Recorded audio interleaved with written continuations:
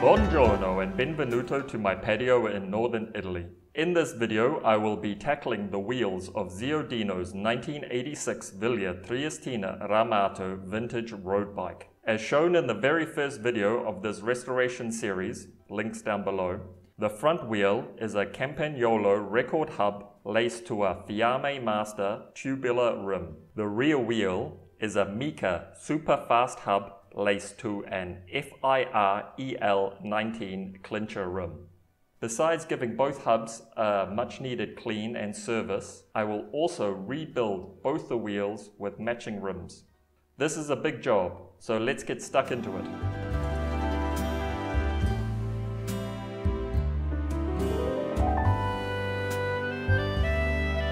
I'm starting with the front wheel. First, I'm going to disassemble the hub to check the condition of the bearings. I'm using a 13mm cone wrench to hold the cone in place while I undo the lock nut with a 16mm spanner. The lock nut comes undone easily. As you can see, I've got the wheel sitting on a plastic tub to prevent it flopping about and to catch any loose ball bearings, but a table vise would be a good option too. After the lock nut is off, there is a slotted washer. Now to unscrew the cone.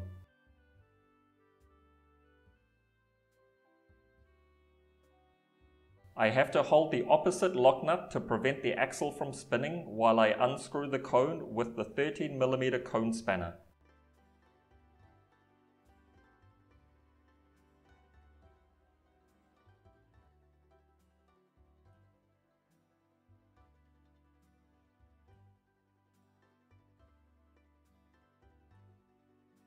Don't let go of the axle. The cone is all that is holding it from falling out.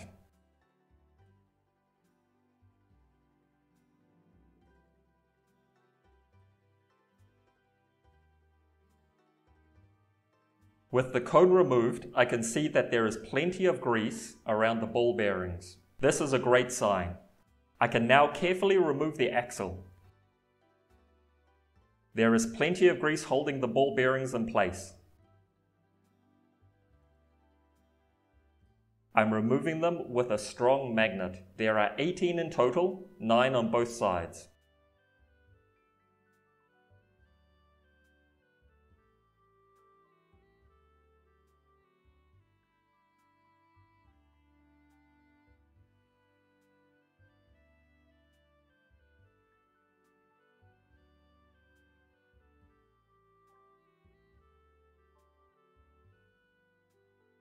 Okay. The bearings and cones look in great condition. I wanted to check that first before the laborious task of undoing all the spokes and freeing the hub from the rim, which I'll do now.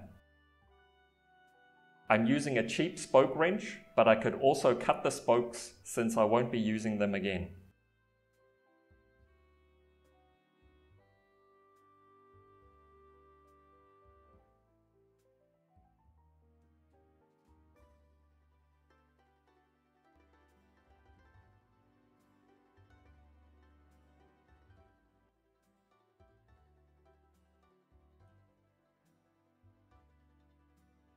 And it's free.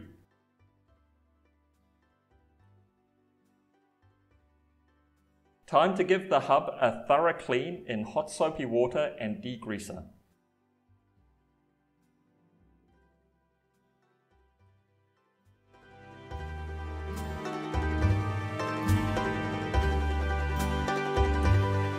I'm back with the cleaned Campagnolo record front hub, ready for reassembly.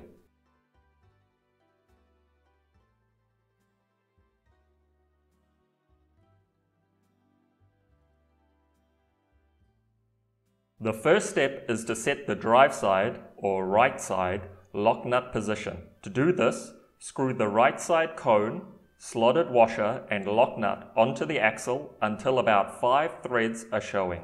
Check this position in the fork dropouts. Their axle should not protrude beyond the outer face of the dropout, but be a millimeter or two recessed. Once the position is correct, tighten the cone back onto the lock nut using a 13mm cone wrench and 16mm wrench to keep the lock nut in position.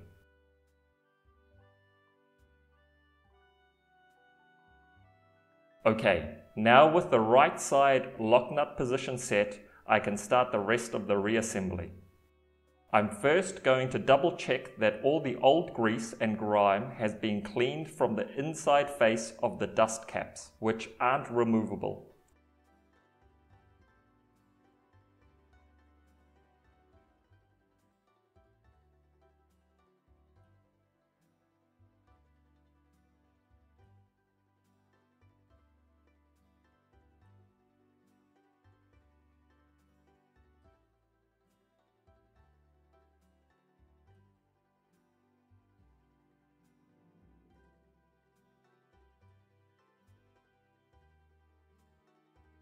Now to add plenty of good grease to the bearing races.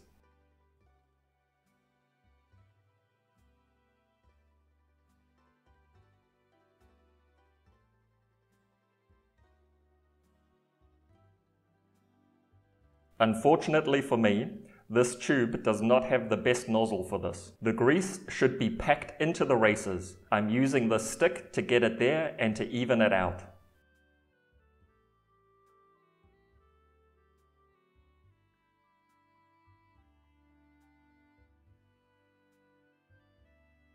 Now, add the 9 ball bearings. They should sit snug together and against the race.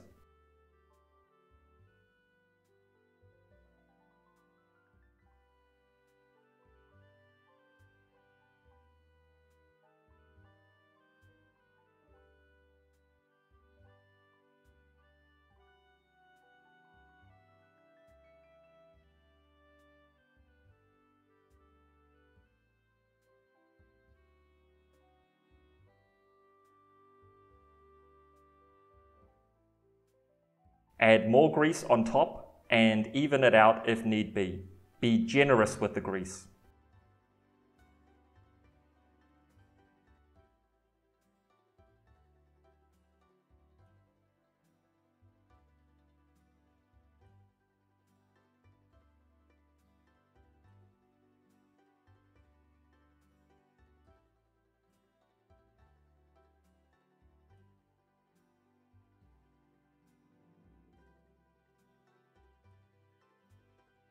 Now carefully insert the axle.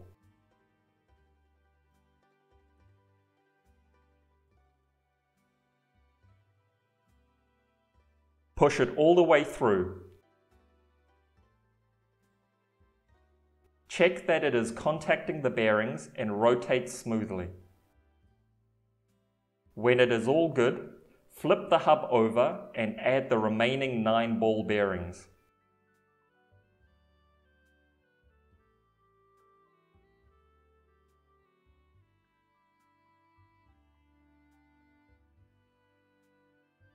I'm adding grease now, but I should have done that earlier.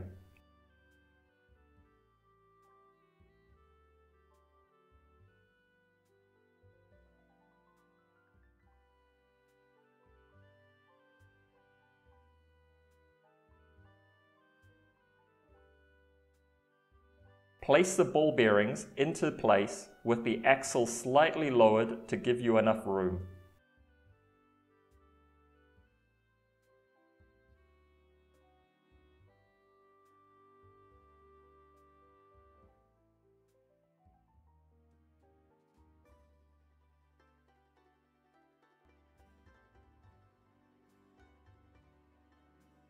More grease on top as before.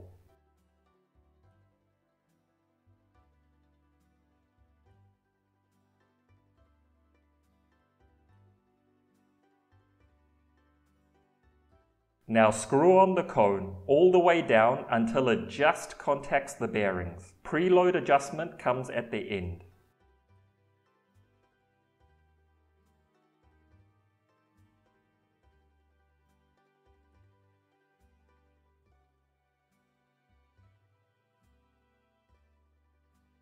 Then the slotted washer, and finally the lock nut, but don't tighten it down yet. Check that the axle rotates smoothly. I've wiped off all that excess grease. And now for a preload adjustment. I'm going to tighten the left side cone, the one just installed, until most of the side-to-side play in the axle is eliminated, but it still spins smoothly. I will make the final adjustment to remove all side-to-side play once the wheel is built, because the diameter of the rim will amplify any movement in the axle, and I will be able to make a far more accurate preload adjustment to the bearings.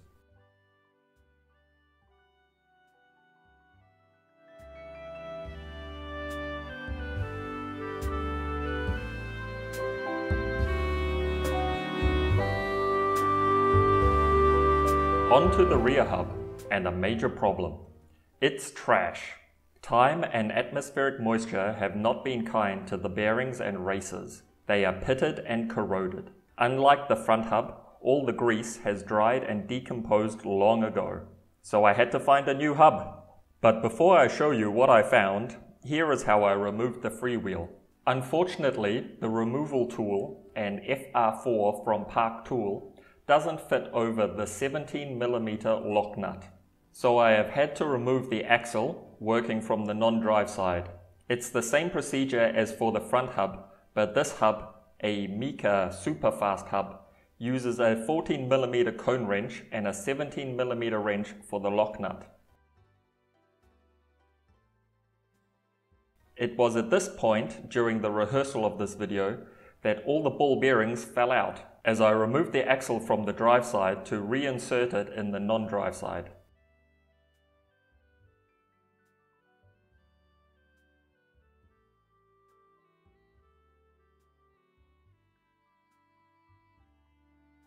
But the bearings don't matter for this step. I just need the axle in place and the quick release skewer to loosely hold the FR4 in the 20 spline mystery freewheel tool fitting.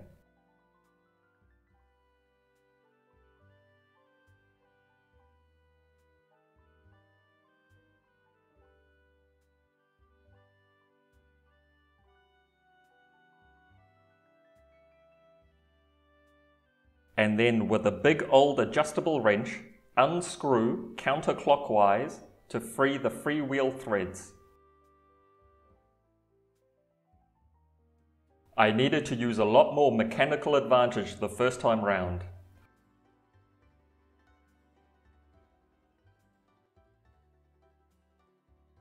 The freewheel unscrews smoothly.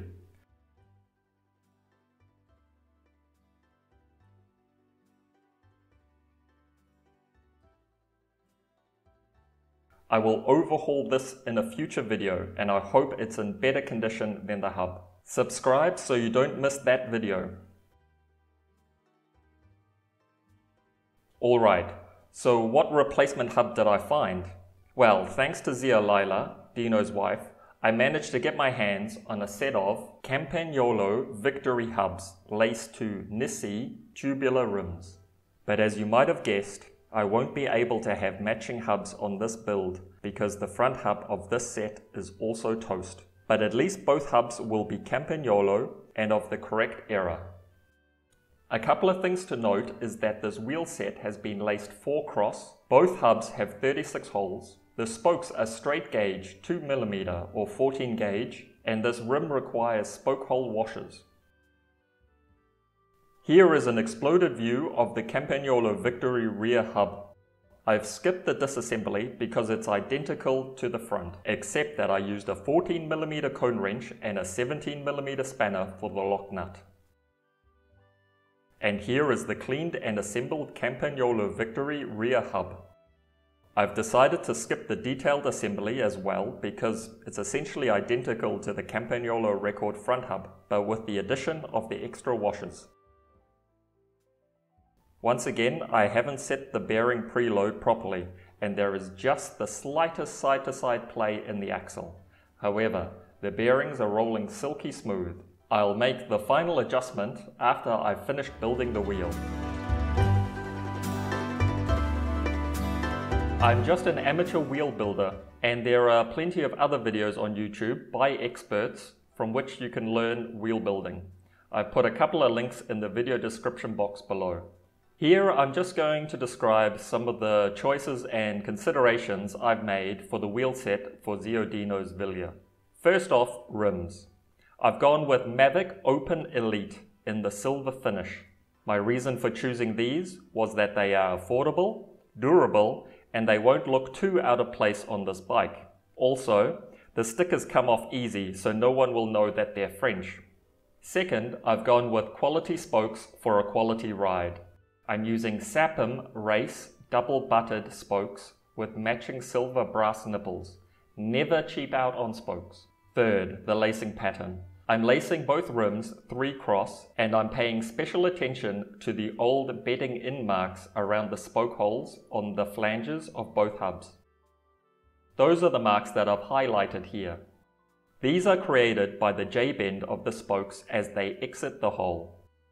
On both the front and rear hub, the first set, or leading spokes on each flange, were laced heads in, meaning that the spoke was inserted from the inside face of the flange. I've repeated that lacing style for this build, and as you can see here, the new spokes cover the old bedding in marks perfectly. If I had gone heads out or started at an adjacent spoke hole, swapping leading to trailing, those marks would be visible and a bit unsightly as a result. Both wheels were a dream to build, and as an amateur wheel builder, I was very happy to get the spoke lengths perfect.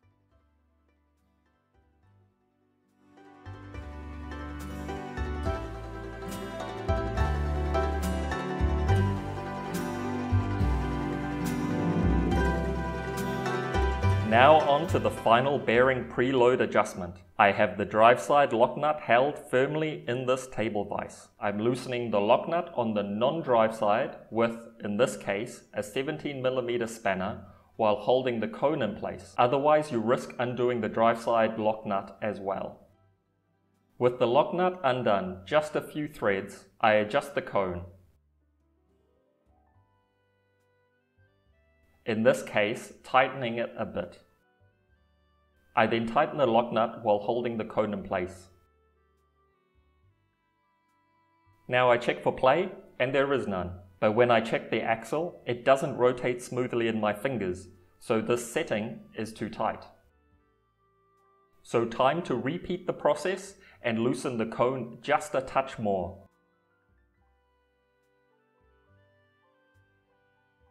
This time the setting is just right.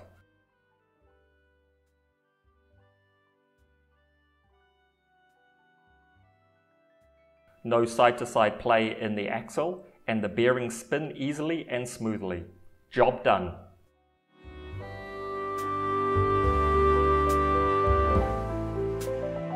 Before installing the wheels on the bike, time for a weight check. 868 grams for the front wheel and 985 grams for the rear. So that makes 1,853 grams for the pair. Finally, here they are installed. Let me know what you think about these new wheels in the comment section below. Should I have used error-correct rims, or bit the bullet and laced a pair of 50mm deep carbon clinches? Anyway, that's enough for this very long video. Next time, I'll be rebuilding that mystery freewheel, and after that, all that is left is the finishing touches to the restoration of this 1986 Wilier Triestina Ramato Bici di Corsa. Like, subscribe and hit that bell icon. Until next time, a dopo.